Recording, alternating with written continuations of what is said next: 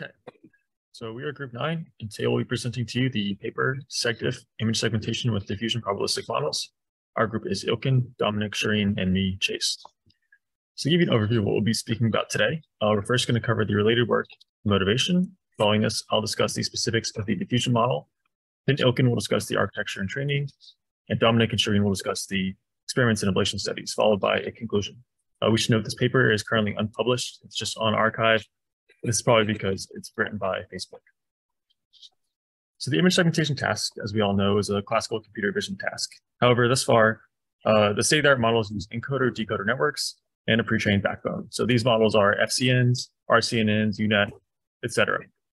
And just to make sure everyone's on the same page, the image segmentation task we're speaking about now is kind of just the most simple segmentation available, where, for example, in this image, we're separating the surfaces of the image, where we have the door separate from the floor, separate from this clock. And I mention this because this is not the more complex task of semantic segmentation. We should also note that this is a task with a unique ground truth, so this can be very similar to what we do with super resolution with diffusion models. And this is the first attempt to use diffusion models with segmentation. So yeah, as I said, this is the first application of diffusion segmentation. And in this paper, they actually end up with a model that doesn't need any pre-trained backbone, and they have end-to-end training all within the diffusion model. They propose a new conditioning method for this implementation, and they talk about the concept of using multiple generations from their diffusion model to create sharper outputs. And then finally, they claim new state-of-the-art performance in the test suite that they look at. Here's an example of the segmentation task on this image of a bus, and we get a pretty sharp output as you'd expect from the state-of-the-art. So now I'll cover the diffusion model specifics of the paper. This will be fairly brief because this has been seen by all of us many times by now. But we start with this forward process Q, where we're going to be noising an image at each time step. We do this for a total of T steps with these produced latent noised variables, x1 to x capital T, and our input x0. And of course, this follows this equation here, where we have our noise schedule beta, which is defined by this large equation seen here. And again, this is going to produce xt given any xt minus 1.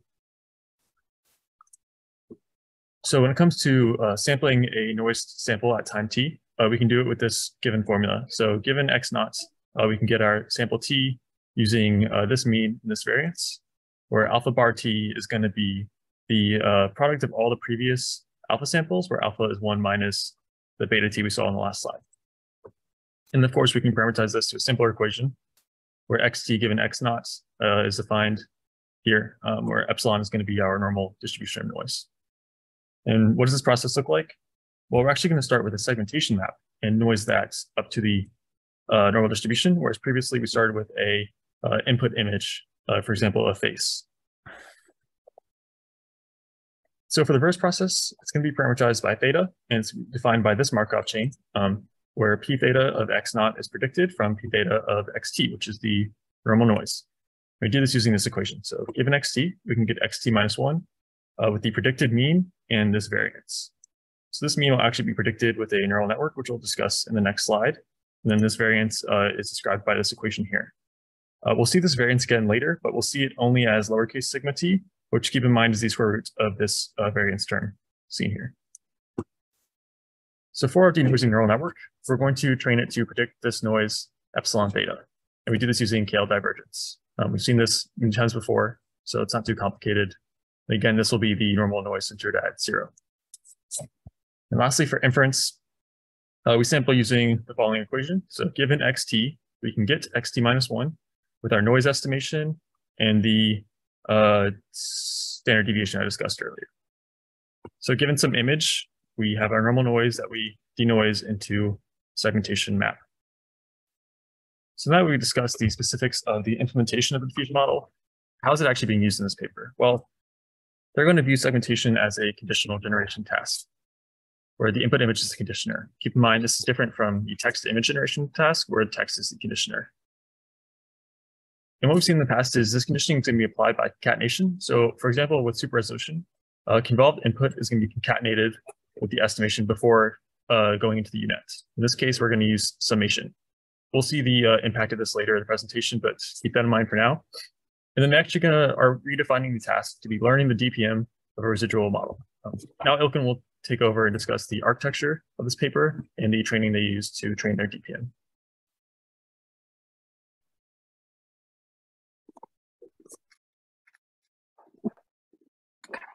Thank you, Jay. So I'll be going over the SegDiff architecture to understand each of the components in more detail.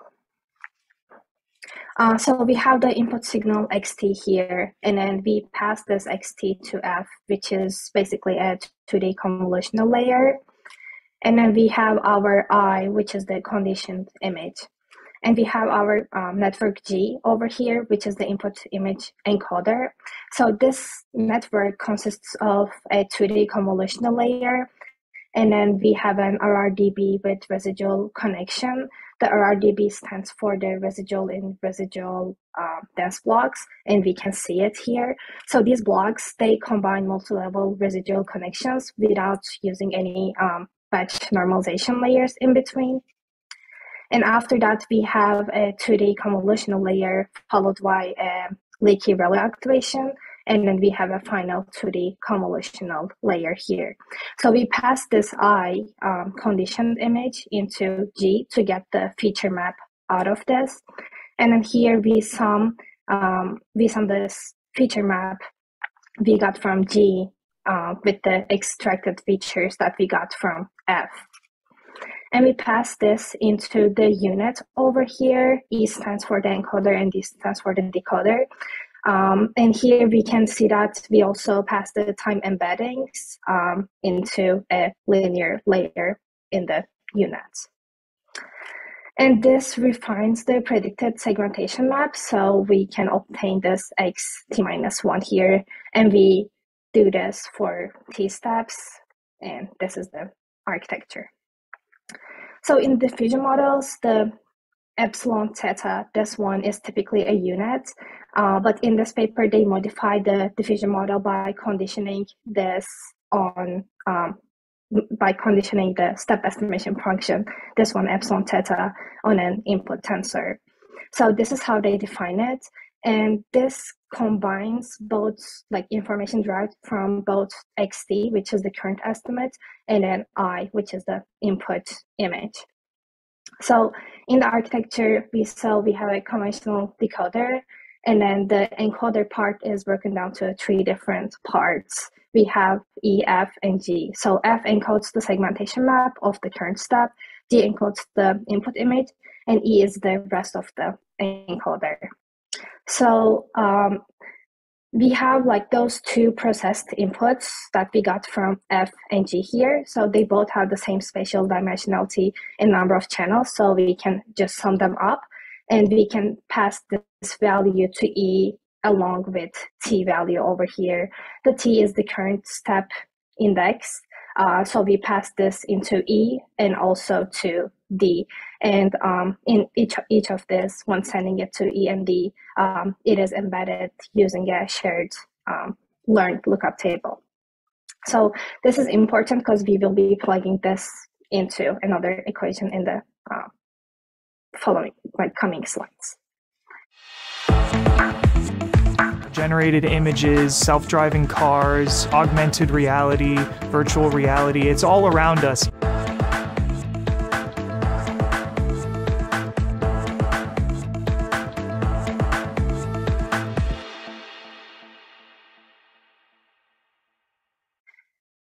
So the training process is, I'll be going over that. So the input is the total diffusion steps, T, and then the data set.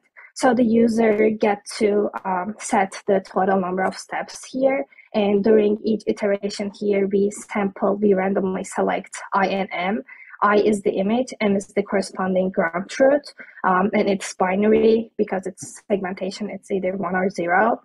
And then we get to choose the iteration number, T from a uniform distribution, and then epsilon from a standard distribution, the equations that we already saw. So for this line of code here, we sample xt according to this equation over here, and then we compute the fxt plus gi. And then we apply networks, the encoder and the decoder, to obtain this value over here. And then we repeat this until it converges. And we have this loss function, which is a modified version of this equation that we saw.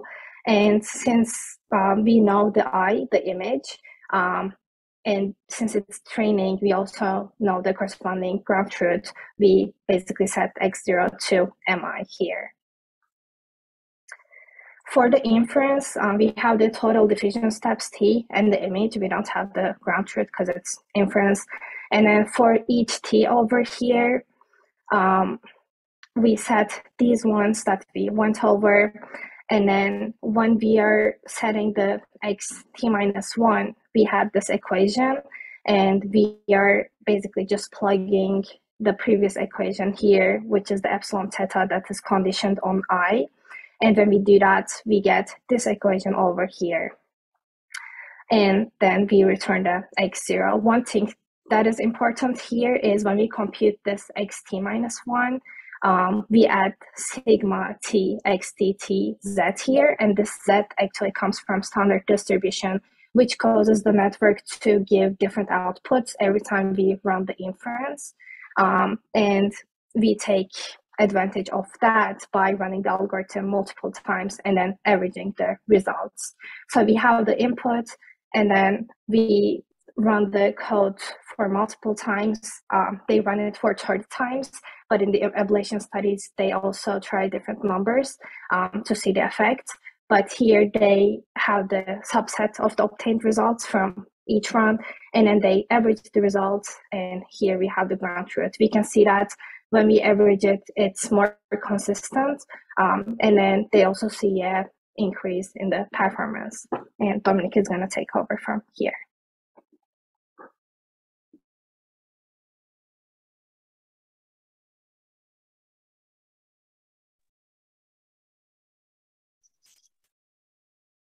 Right, so I will go over the first part of the experiment shown in the paper. So the authors use a few different data sets to evaluate SegDiff on. They use Cityscapes, which is a data set that contains a bunch of images from the ground view of multiple different cities. They use Beihingen, which is a data set that contains aerial images of different German cities and towns. And they use Moniseg, which is a data set that contains images of tissues and organs at the cellular level. And then they use the mean intersection over union metric as the main metric to evaluate SegDiff on all of these different data sets.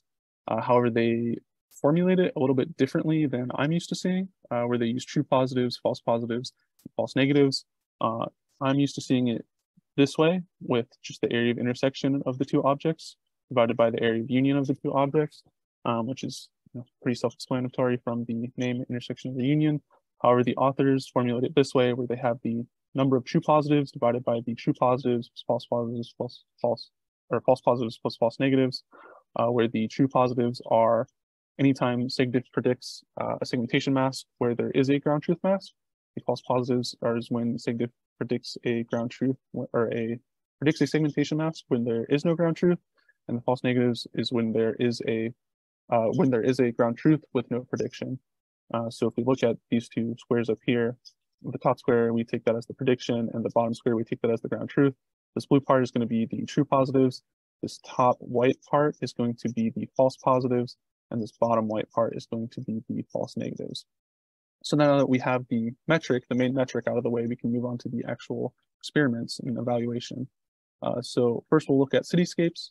And on Cityscapes, the authors only use the mean intersection over union metric to evaluate SegDiff here. However, they use two slightly different versions of this. The first version that we'll look at is expansion. So normally true positives, for a prediction to be true positive, it has to be exactly on the ground truth. However, expansion increases the ground truth area by 20%. So now, instead of if a prediction is on the ground truth, it's a true positive. However, it also has a 20% margin of error, where if it's within 20% of the ground truth, then it is considered a true positive. So with that in mind, we can now look at this table, and we can see that across all the classes, SegDiff outperforms the other four models or methods that they compare against. And then with this table, we're now looking at tight mean intersection over union. So you no longer have that 20% area margin of error. It's just you're either on the ground truth and it's a true positive, or the prediction is not on the ground truth and it's a false positive. And even then, SegDiff is still outperforming everyone else. So that's cityscapes. Now we can look at Weihingen. So the authors introduce a few additional metrics for Weihingen. They introduce F1 score, weighted coverage, and boundary F1 score. Boundary F1 score is pretty much the same as F1 score, except that now you have a similar area of margin for true positives that was it was similar to the expansion MIOU. So you don't have to land exactly on the ground truth to be considered a true positive. Still, you still have a little bit of area of error. So let's look at the actual table here, and we can see that across all four metrics, SegDiff is still outperforming everyone else. The last data set that we'll look at is MonuSeg. The authors say that they're going to use F1 and MIOU. So we'll look at MIOU first, and of course, SegDiff is going to outperform everyone on this metric on MonuSeg. But then we'll look at the other metric they present, which is DICE. So DICE score is a similarity metric that compares two different data sets. In this case, it's going to be the ground truth segmentation masks and the predicted segmentation masks. If you'll remember, I said that the authors said that they were going to compare F1 and MIOU, but this says DICE. So in the text, the authors say they're going to use F1, but then in the table, they write in DICE. So I don't know which of those is a typo, because one of them definitely is. But regardless of that, whatever metric is being shown in this column, SegDiff is outperforming the other 1, 2, 3, 4, 5, 6 models and methods that they compare against. So now that we've gone through the three different data sets, we can now look at the ablation tests that they've done. So if you'll recall, the model generates a number of different segmentation masks and then averages all of those segmentation masks to get the final segmentation mask that is given to the user. So we're going to look at the effect of generating different numbers of those segmentation masks. So first on cityscapes, we can look and see that up to about 5 segmentation masks across all of the classes, the MIOU tends to increase, except for maybe train, where it kind of decreases a little bit, but generally you're increasing up to 5 different segmentation masks. And then after that, the MIOU score tends to plateau or converge to whatever value it's going to be. You'll see a similar story on MonuSeg and Weihingen, where up to 5, both MonuSeg and Weihingen are increasing, but then after 5, they tend to plateau or converge.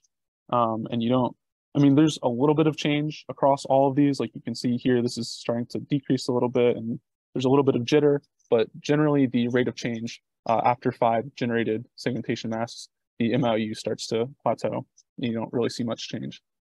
The other generated images, self-driving cars, augmented reality, virtual reality, it's all around us.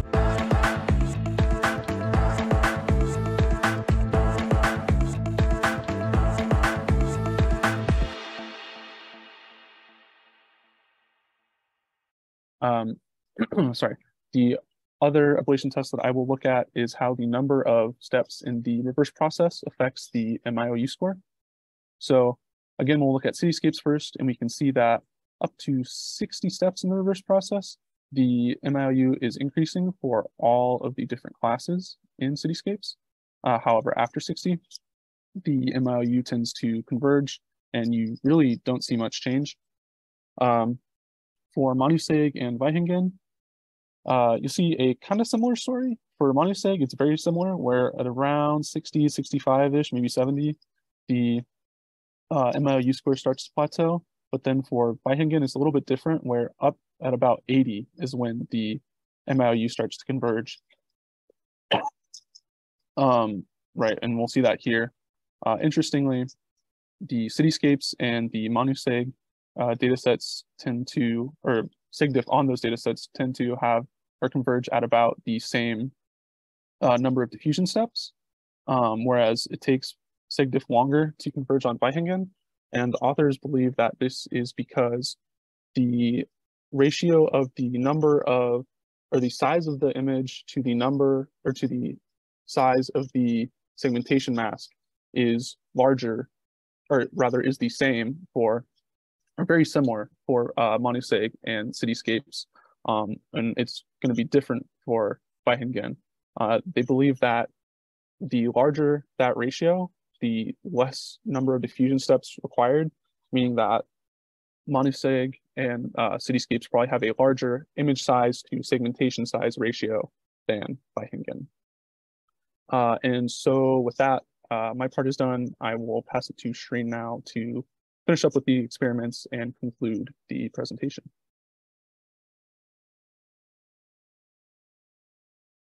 Hi, everyone. So the other thing that the number of diffusion steps is actually affecting is the inference time of the model. And we can see that from this diagram here. So basically from here, we can see that the number of diffusion step has a linearly increasing relation with the inference time. And from Dominic's previous slide, we have seen that most of the models are converging at around 60 to 75-ish number of diffusion steps. And from here, we can see that this amount of diffusion step is causing the model to infer in about 20 or 25 around seconds. So from here, the authors are actually hypothesizing that this model, the SegDiff architecture, is able to get good generation results within a very short amount of inference time with a less number of diffusion steps than other concurrent diffusion model related works.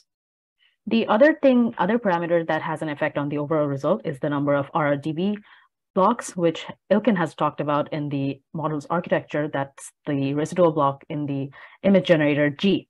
So from here, we can see that this is the result on the Weihingen dataset. And from here, we can see that when the number of RRDB blocks was changed from 1 to 10, the mean IO score did not really change that much. It just changed from 1 to 2 points. And the similar thing is seen in case of this image here, where it's the bus class from the Cityscape dataset. And in this case also, even after changing the RRDBs from 1 to about 25, the maximum change it happened was like 2. So from here, the authors are actually hypothesizing that maybe the number of RRDB blocks does not have that much of an impact into the model's overall performance. Now, to show the effectiveness of the SegDiff architecture, they have actually worked with 6 other architecture variants as part of the ablation study.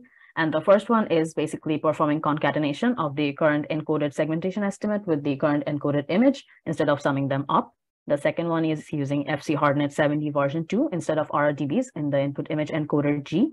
The third one is getting rid of the encoder F and G altogether and concatenating I with X of T.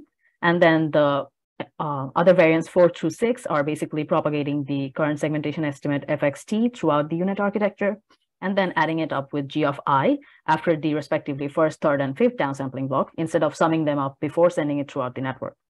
And this slide here shows the result of the different variants on the Weihingen dataset. These are the original images, these are the ground truth labels, and these are the results of the original architecture.